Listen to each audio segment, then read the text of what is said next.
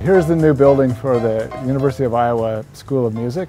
The history of this project goes back to 2008, when the existing facilities were basically destroyed by a flood. In the process of examining alternative sites, this site at the intersection of Clinton and Burlington was selected. This site is a really terrific position that's right on the edge of campus. It's right on the edge of the downtown commercial area of Iowa City, and it becomes this kind of intersection point where community members, many types of activities in the commercial core, as well as the campus, all have an opportunity to interact with the life of the school.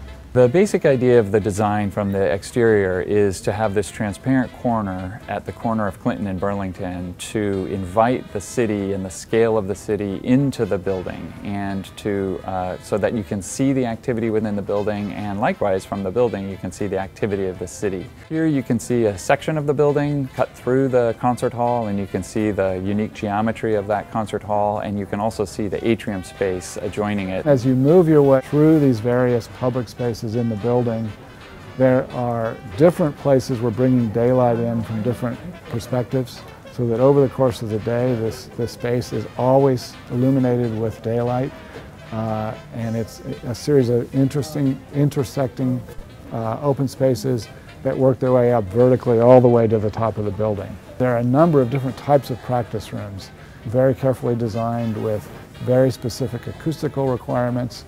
And the other thing they all have, which is fairly unique for music building, is daylight. The strategy here and the sort of philosophy here is that these spaces are open and available and connected to the outside world.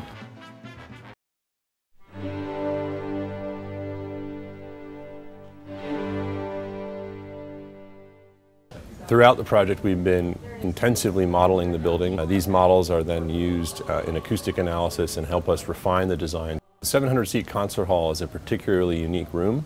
It's of the shoebox design. It's a rectangular space. We've included a new system which we're calling a theatroacoustic system. This is a ceiling system which is shaped to provide specific sound reflections back to the audience and back to the musician, and take advantage of the large volume of the space. The acoustic reflector, in addition to performing well acoustically, needs to serve a number of other purposes. There's audiovisual speakers that are incorporated into it. There are lighting systems, performance lighting, and other systems, fire sprinklers, and rigging points and such, that all needed to be incorporated in. And that is partly why you see different sized openings in different areas. This is a 1/3 scale mock-up that we built of the theatroacoustic system.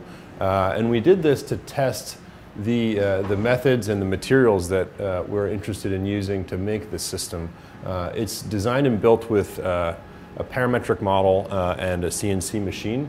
We have a 4x8 CNC router which we use to cut these parts, and the aluminum composite panel is simply scored along the back side. It's cut out, and then we can fold the tabs by hand. Our goal here is to create a first-class music facility for the university, but also to create a building that works well for the city and for the university and engages the community in a really meaningful way.